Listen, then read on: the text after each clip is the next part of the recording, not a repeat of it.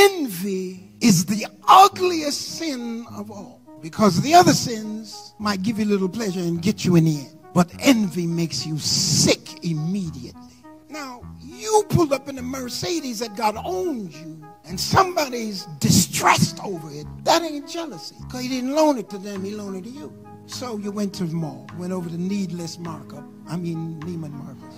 And you know when you really can't buy something, you know, you just touch it. You know, like I said, ooh, ooh.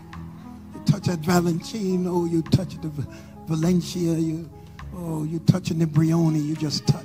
And then you walk in the church, and what you couldn't buy, somebody saunters up into the house, and you get sick immediately. And envy carries with it some of the most damnable statements about people you don't even know. She can't afford it. She got it on. I know somebody's buying it for her. You ain't seen her bank account.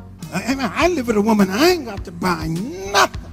Well, the bishop, that's why she's looking like that. No, don't get it confused. She's looking like that because of her giftedness. The only wonderful thing is when you can combine two giftedness.